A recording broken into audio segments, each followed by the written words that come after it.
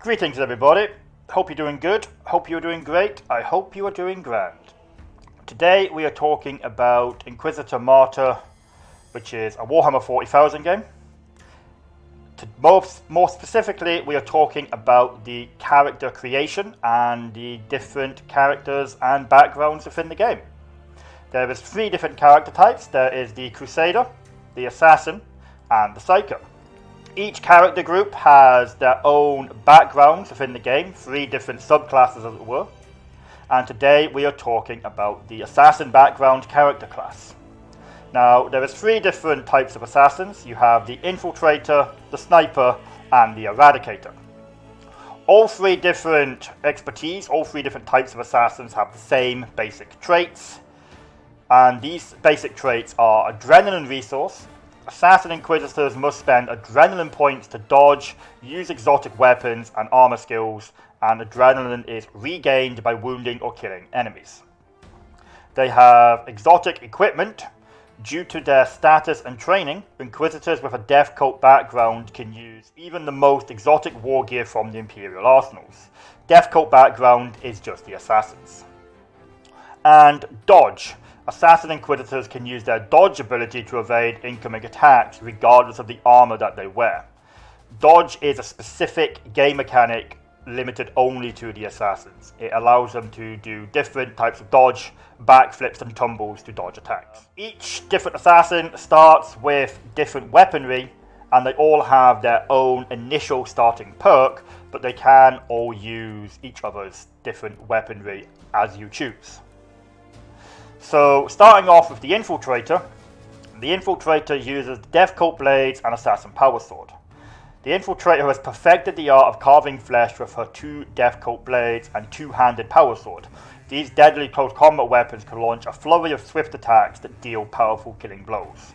She also has the Stealth Bodysuit, which gives her chameleon-like abilities combined with speed and agility of an Assassin Inquisitor, which means she can be invisible for a limited amount of time.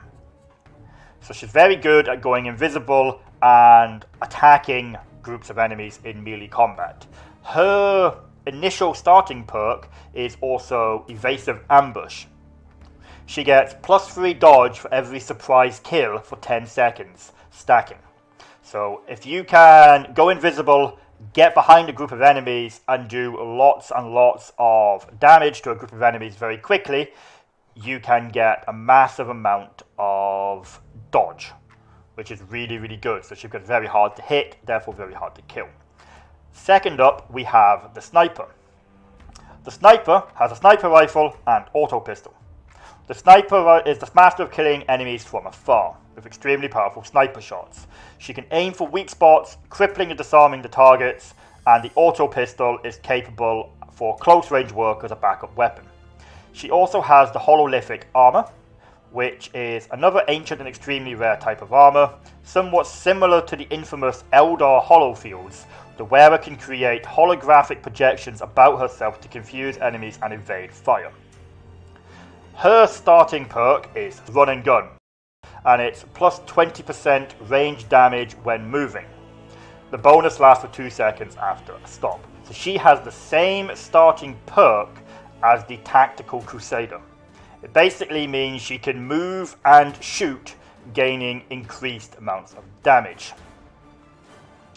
And third off, we have the Eradicator. The Eradicator uses a shotgun and a sniper rifle. They revel in butchery at point-blank range, turning multiple targets into flechette-ridden meat. Or they punch gaping holes into their enemies with solid slugs for targets that are out of reach from the shotgun. They can use the sniper rifle. They also have the Fabricated Distortion armor. This relic armor is of an extreme rarity, almost unheard of outside of the Caligari sector. It uses ancient xenotech to give its wearer incredible speed for a short time by distorting the flow of time. So they use shotguns and sniper rifles so they can fight at long or close range, and they also get a massive speed boost off of their armor. And their ability is Tactical Mastery. Swapping weapons reduces skill cooldown by 50% and reloads ammo. So by swapping your weapons over, you automatically reload and you reduce the skill cooldowns by 50% of all of your abilities.